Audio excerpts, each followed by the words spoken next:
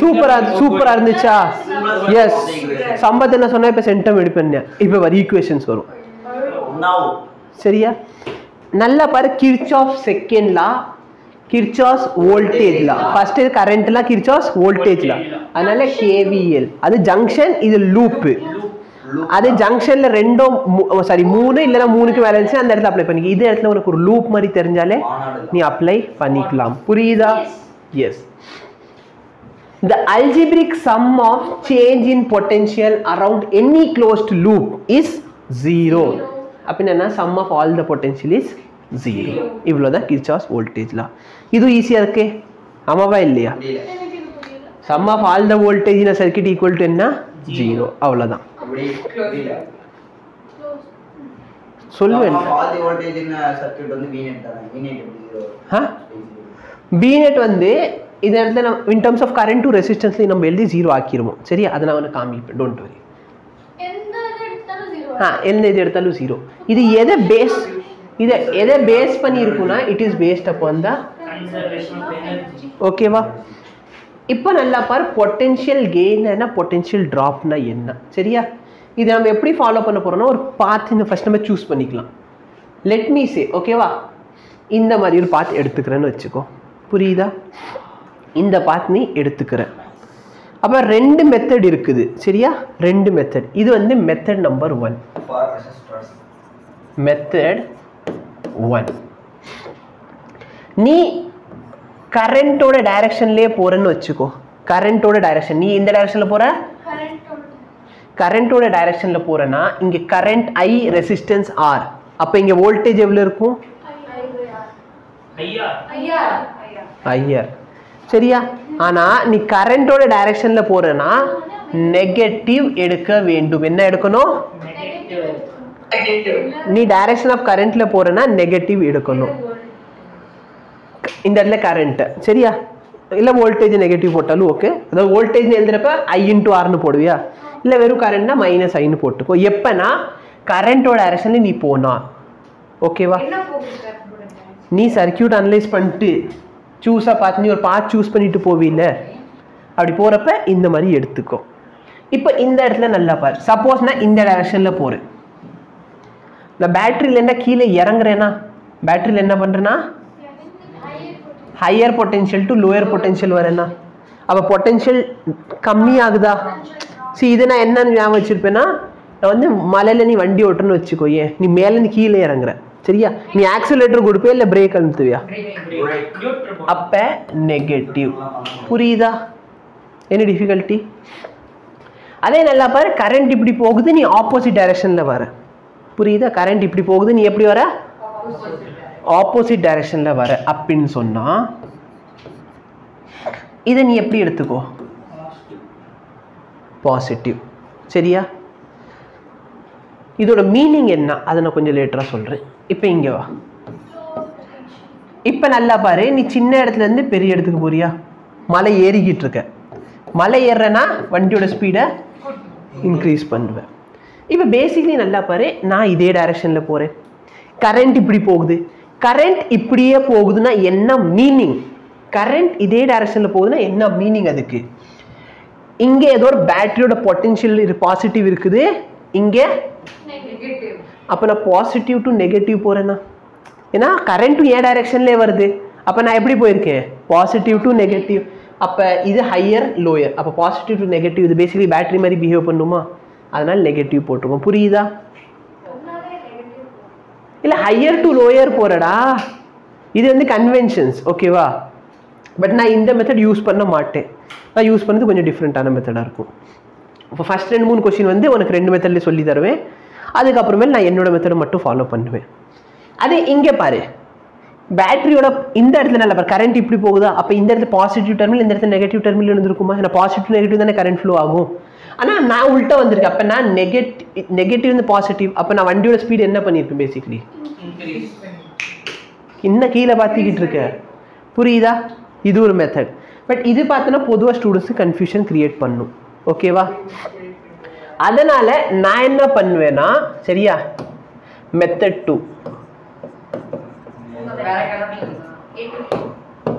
அதெல்லாம் ஒரு காலத்துல பண்ணது விட்டாச்சு அதெல்லாம். மெத்தட் 2 சரியா? இந்த மெத்தட்ல நீ என்ன பண்ண போற அப்படின்னா கரண்டோட டைரக்ஷன்ல போறியா?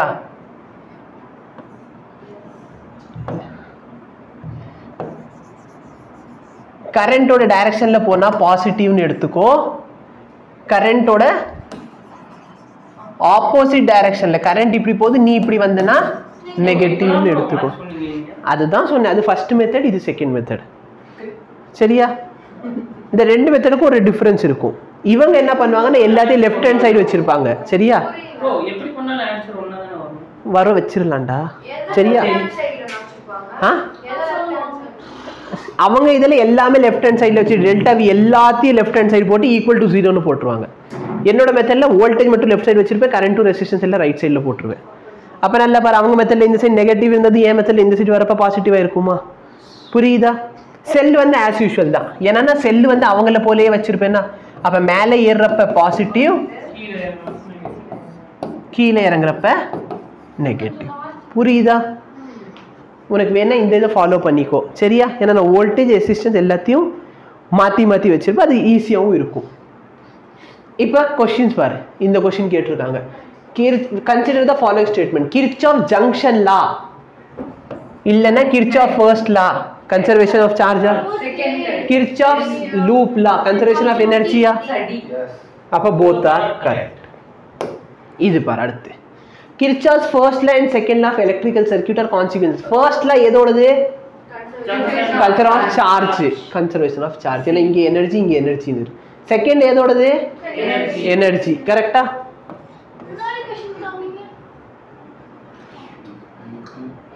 நான் வருஷத்தோட தான் கொண்டு வருவேன். சரி, இந்த மாதிரி இந்த கொஸ்டின் 2 வருஷம் கேட்டிருக்காங்க. Kirchhoff's first law, that is sum of all the current is equal to 0. இது வந்து எதோடது? Conservation of charge. புரியுதா?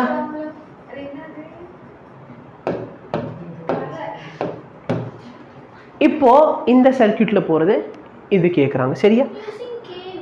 Kirchhoff voltage law. சரியா? இது நம்ம டைரக்டா பண்ணா உங்களுக்கு ஆன்சர் என்ன வரும்? 2 + 1 3. வோல்டேஜ் எவ்வளோ, கரண்ட் எவ்வளோ வரும் இந்த சர்க்யூட்ல? மொத்தம் 6/3, அப்ப 2 வரும். அதை தான் நம்ம ப்ரூஃப் பண்ண போறோம். சரியா? அதாவது மேடம், உங்களுக்கு மல்டிப்ளிகேஷன் சொல்லி கொடுக்கணும்னு வச்சுக்கோயே, நான் வந்து சரி அடிஷன் சொல்லி கொடுப்பேன். அடிஷன் சொல்லி கொடுக்குறப்போ நான் வந்து எடுத்த உடனே என்னன்னு சொல்லுவேன், இந்த 2 + 2 + 2 நீ எப்படி எழுதிக்கலாம்? 2 + 2 + 2 நீ 2 × 3 எழுதிக்கலாம். அப்போ ஆன்சர் என்ன வரும்? 6. இதுலேயும் 6. நீ உடனே என்ன கேட்கக்கூடாது, இதுக்கு வந்து நான் இதுவே பண்ணிக்கலாம். ஏன்னா இதோட யூஸ் இதோட நிற்காது. ஆமாவா இல்லையா? அப்போ கண்டிப்பாக இந்த கொஸ்டினை இப்போ பேசிக் மெத்தடில் சால்வ் பண்ணி கொடுக்குறேன்னா இதோட யூஸ் இவ்வளோன்ட்டு இல்லை. உனக்கு புரிஞ்சுக்கணும் அப்படிங்கிறதுக்காக சிம்பிள் கொஸ்டின் போட்டிருக்கேன். எடுத்தோன்னே உங்கள் CBSE புக் மாதிரி போட்டுருவா வல வல வலன்னு. இப்போ நல்லா பாரு, இதுல ஃபர்ஸ்ட் நீ ஒரு விஷயம் டிசைட் பண்ணணும். நீ கிளாக் வைஸ் டைரக்ஷன்ல போக போறியா இல்ல ஆன்டி கிளாக் வைஸ்ல? Clock wise. அப்ப நீ இப்படி போக போறன்னு அர்த்தம். ஆமாவா இல்லையா? நீ மெத்தட் 1 யூஸ் பண்றேனா, சரியா? மெத்தட் 1 யூஸ் பண்ணா கரண்டோட டைரக்ஷன்ல போனா, கரண்டோட டைரக்ஷன்ல போனா நெகட்டிவ்னு எடுக்கணும். ஆமாவா இல்லையா? இப்போ என்ன பண்ண போறேன் நல்லா பாரு. லெட் மீ சே நான் இங்க இருந்து ஸ்டார்ட் பண்ண போறேன். மேலே ஏறி இருக்கேனா, அப்ப வோல்டேஜ் என்ன? மேலே ஏறுற அப்ப 6. இந்த இடத்துல கரண்ட் வந்து சம் ஐன்னு வச்சுக்கோ. இங்க பாரு, நான் கரண்ட் இதே டைரக்ஷன்ல போகுது, நானும் அதே டைரக்ஷன்ல போயிருக்கேன்னா அப்ப -2i. ஏன்னா v × i, சரி v × i, i × r. அடுத்து அகைன் பாரு, நான் போயிருக்க டைரக்ஷனும் கரண்ட் டைரக்ஷன் சேமா? i equal to 0. அப்ப நல்லா பாரு, இது எல்லாமே சேர்த்ததான் டோட்டல் வோல்டேஜ். அப்ப some of all the potential equal to 0 வந்துருச்சா? புரியுதா? இப்ப இந்த இடத்துல என்ன போட போற? அப்புறம் இந்த உங்க எப்படி உடனே இதை பார்த்தோன்னு எப்படி உங்களுக்கு தெரியுது? இதான் அதுதான் மேடம் லாவே sum of all the potential equal to 0. அப்புறம் திடீர்னு யாரும் கேட்காதீங்க இது எப்படி உங்களுக்கு இது பார்த்தோன்னே தெரியுது இது அந்த சைடு கொண்டு போகணும் 6 is equal to 3i புரியுதா எஸ் 2 ஆம்பியர் சொல்லுங்க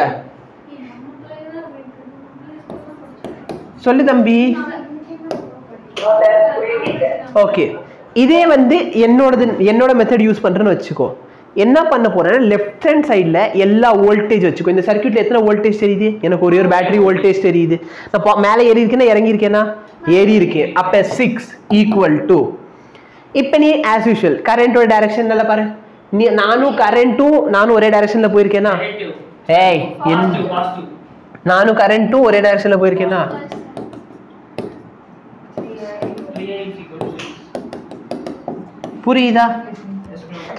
புரியுதா சரி இதுல வந்து அந்த கன்ஃபியூஷன் இருக்காது இல்லைன்னா நீ என்ன பண்ணணும்னா அந்த எல்லாத்தையும் அதேக்குள்ளேயே போட்டு குழப்பி வச்சுக்குவேன் சரியா அதனால வந்து லெஃப்ட் ஹேண்ட் சைடு வோல்டேஜ் வச்சுக்கோ right hand side resistance into கரண்ட்னு வச்சுக்கோ ஓகேவா இதுக்கான ஸ்டேட்மெண்ட் வந்து உங்க புக்ல அழகாக கொடுத்துருப்பாங்க சரியா some of all the potential சிம்பிளா சொல்றப்பதான் some of all the potential equal to 0 சொல்லி முடிச்சிருவோம் இந்த பொட்டென்ஷியல்ல பார்த்தீங்கன்னா கரண்ட் ரெசிஸ்டன்ஸ் எல்லாமே இருக்கும் பட் உங்க புக்ல எப்படி கொடுத்துருப்பாங்க some of all the potential equal to sum of the product of the current and resistance புரியுதா அப்ப அதுக்கான ஸ்டேட்மெண்ட்காக நீ உங்க புக்கை பார்த்துக்கோ ஓகே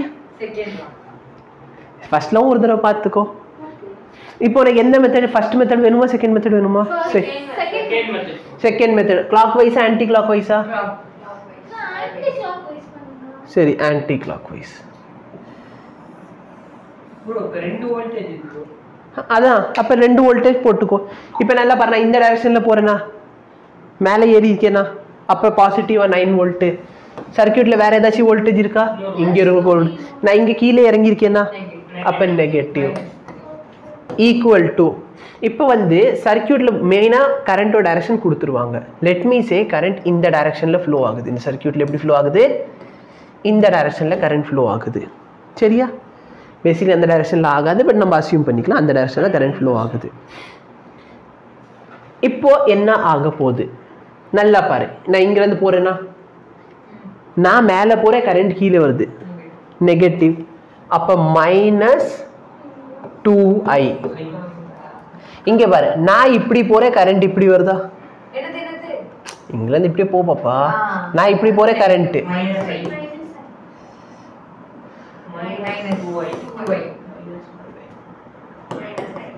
புரியுதா அப்ப 6 is equal to -6i i யோட வேல்யூ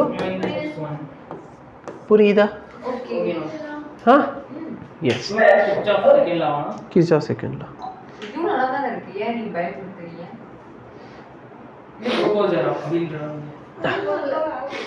டயக்ராம் வச்சிருக்கேன் எஸ் இப்போ நல்லா பாரு ஒரு லூப்பை கம்ப்ளீட் பண்ணா போதும் சரியா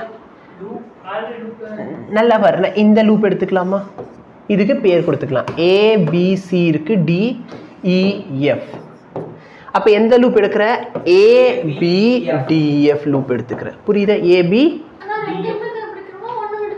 ஒன்று விட்டு கண்டுபிடிச்சிட்டு இப்போ உங்களுக்கு எத்தனை வேரியபிள் இருக்கு நீங்க பார்க்க போறீங்க லெட் மீ சே இந்த வழியா போற கரண்ட் இருக்கு பாத்தியா இது வந்து ஐ இங்கிட்டு போறப்ப i1 இது i2 அப்ப i1 i2 எல்லாத்தையும் நீ கண்டுபிடிக்கணும் அப்ப நல்லா பாரு உனக்கு 3 வேரியபிள் இருக்கா அப்ப சால்வ் பண்ண 3 ஈக்குவேஷன் தேவைப்படுமா 3 வேரியபிள் இன் 3 ஈக்குவேஷன் சால்வ் பண்ண மேட்ரிக்ஸ் இல்ல டிட்டர்மினன்ட் மெத்தட் இன்வெர்ஸ் கண்டுபிடிச்சிக்கலாமா இல்ல அந்த அளவுக்கு இது போகாது சரியா கவலைப்படாத அப்ப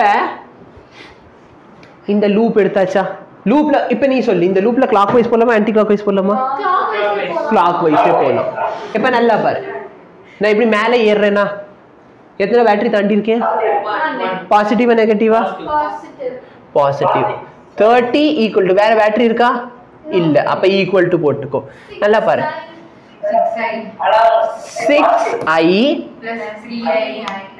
plus 3i2 இப்போ நல்ல ஒரு நம்பர் ஆஃப் வேரியபிள் வந்து நம்ம இஷ்டம் சரியா உனக்கு i வேணும்னா i-னே வச்சுக்கோ அவன் ஆன்சர் பண்ணிக்கிட்டு இருக்கான் i is equal to i வந்து i-னே வச்சுக்கோ பட் நல்லா பார்த்தனா சப்போஸ் இந்த i-னை in terms of i1 i2 ல எழுதுனா என்ன ஆகும் கரெக்ட்டா இல்லையா அப்போ நான் இந்த ஐக்கு பதிலாக I1 + I2 னு போட்டேன்னா இது வந்து 6I1 + 6I2 + 3I2. அப்போ இதை நான் சிம்பிளிஃபை பண்ணுறேன்னு சொன்னால் 10 = 2I1 + 3I2. லாஸ்ட் இயர் மனப்பாடம் பண்ணியிருக்கேன், எப்படின்னு கேட்காது. என்ன பண்ண சொல்லப்ப ஆட் பண்ண பாரு பாரு 6 + 3 3 இல்ல இது 30 = 6I1 + 9I2 3 காமன் எடுத்து அடிசாமி கரெக்டா? இப்போ இது ஒரு ஈக்குவேஷனா? புரியுதா? இப்போ எந்த லூப் எடுக்கலாம்? உனக்கு வேணா இந்த லூப் எடுத்துக்கோ, இல்ல மொத்த லூப் எடுத்துக்கோ. எது ரைட் சைடு குட்டி லூப் எடுத்துக்கலாமா? சரி, சின்ன சின்னதா போகும். Okay, clock வைஸா anti clock வைஸா? ஓ இஷ்டம். சரி, அதனால தனி வரப்ப தனி லூப் போட போறோம். சரி, கிளாக் வைஸ். அப்புறம் minus வருதுனே plus வருதுனே.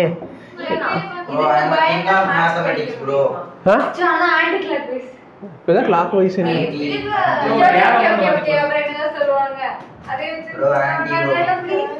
Anti clock wise. இப்ப நல்லா பாரு, ஆன்டி கிளாக் பேட்டரி ஏறுறேன்னா 30,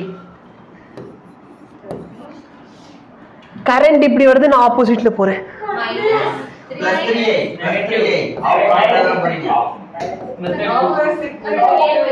அடுத்து பாரு, நானும் கீழே வரேன்.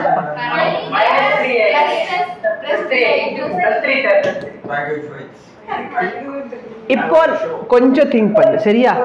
இது ஒரு ஈக்குவேஷன், இது ஒரு ஈக்குவேஷன், கரெக்டா? இது ஒரு ஈக்குவேஷன், இது ஒரு ஈக்குவேஷன்.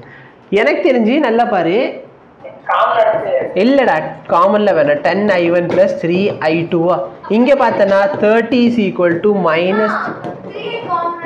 - இல்ல காமன் எடுத்து அது யூஸ் இருந்தா பரவாயில்லடா, வாழ்க்கையில யூஸும் வேணும்ல. சும்மா நீ யோசிச்சு பாரு, ஏதாச்சும் தேவைக்கு ஏற்ற மாதிரி நம்ம யூஸ் பண்ணா ஓகே. எனக்கு வந்து இன்டகிரேஷன் தெரியும், அதுக்காக ஒரு நம்பர் இருக்கு 1 + 1. இல்ல தம்பி, நான் இது இன்டகிரேஷன் மெத்தட்ல சால்வ் பண்ணி ஒன்று காட்டுறேன். ஒரு ட்ரையாங்கிள் கொடுத்துட்டா இப்படி. bro 1 + 1 இன்டகிரேஷன் மெத்தட்ல சால்வ் பண்ணா 3 வருமா? இப்போ இத ட்ரையாங்கிள்னு வெச்சுக்கோயே, இத ட்ரையாங்கிள்னு வெச்சுக்கோ. இப்போ இந்த சைடு 4 னு கொடுத்துட்டாங்க, இந்த சைடு 5 னு கொடுத்துட்டாங்க. ½ * பேஸ் * ஹைட் போட்டா ஆன்சர் வர முடியும். நான் இல்ல தம்பி, எனக்கு இன்டகிரேஷன் தெரியும், நான் என்ன பண்ண போறேன், ஃபர்ஸ்ட் இந்த ஈக்குவேஷன் ஆஃப் லைனை கண்டுபிடிப்பேன். ஈக்குவேஷன் ஆஃப் லைனை கண்டுபிடிச்சு ஐ am going to integrate from 0 ல இருந்து 4 வரைக்கும் நான் இன்டகிரேட் பண்ணிட்டு உனக்கு ஆன்சர் கொண்டு வந்து கொடுத்துருவேன். டென்ஷன் ஆகுமா? அந்த கோட்ல பைக் ஓட்டி பார்த்தா பைக் எவ்வளவு கால்குலேட் பண்ணி அந்த இப்போ நல்லா பாரு, இந்த ரெண்டு ஈக்குவேஷனை பேசிக்கலி சப்ட்ராக்ட் பண்ணிரு. ரெண்டு ஈக்குவேஷன் என்ன பண்ணிரு? சப்ட்ராக்ட் பண்ணு. சப்ட்ராக்ட் பண்ணு. பக்கத்துல என்னமோ இருக்கு ஈக்குவல் அது 1 2i1 ன்னு போட்டு 1 2i1 நான் 40 = 5 சப்ட்ராக்ட் பண்ணு சொல்லிக்கிட்டு இருக்க, சப்புன்னு அடி வாங்குவ. எனக்கு இந்த டேர்ம் கேன்சல் ஆயிரும் இல்ல. -20 = 5i1. அப்ப i1 ஓட வேல்யூ எவ்வளவு வருது? -2. சரியா? சோ இது வந்து மைனஸ் வரதுக்கு ரீசன் என்னன்னா, சப்போஸ் நீ இந்த இடத்துல ஈக்குவேஷனோட டைரக்ஷன் இப்படி மாத்தி போட்டுறதா எல்லாமே அப்படியே தலைகீழ வந்திருக்கும். புரியுதா? இல்ல நான் அத சொல்ல, நம்ம இந்த இது எடுத்தோம் பாத்தியா, i = i1 i2. ஏன்னா கரண்ட் இப்படி போயிருக்கு, பட் அது -4, அவ்வளவுதான் டிஃபரன்ஸ். புரியுதா? என்னடா சி ஒன்னும் இல்ல. அப்ப இப்ப இந்த சர்க்யூட் எடுத்தோம்னா பேசிக்கலி பேட்டரியா, அப்ப இப்படி போன கரண்ட் இப்படி தானே வந்திருக்கும். நம்ம இந்த டைரக்ஷன் எடுத்துருக்கோம் பாரு, i1 இந்த டைரக்ஷன் சொல்லியிருக்கோம்ல. புரியல? டேய் இந்த இடத்துல i1 இப்படி எடுத்துருக்கோம். சப்போஸ் நீ i1 இப்படி எடுத்திருந்தேன்னு வச்சுக்கோயே, அப்ப நீ இப்படி மேலே ஏறப்ப இந்த இடத்துல பிளஸ் இருந்திருக்குமா? ஓகேவா? i1 கிடைச்சிருச்சு. i1 கிடைச்சிருச்சுன்னா i2 என்ன கண்டுபிடிச்சிக்கலாமா? இதை கொண்டு போய் இங்க சப்ஸ்டிட்யூட் பண்ணிரு. i2 = 18 6 னா i2 என்னடா வருது? 12 6 அப்ப i = 2 புரியுதா? புரியலையா? எஸ். இதுதான் சொன்னீங்களா இந்த ஈக்குவேஷன்? இப்போ என்ன கேட்குறாங்க சரி, பிடியில் போகிற கரண்ட் எவ்வளோன்னு கேட்குறான். பிடியில் இந்த I2 எவ்வளோ சார் வருது? 6. ஓகே. 6 ஆம்பியர்.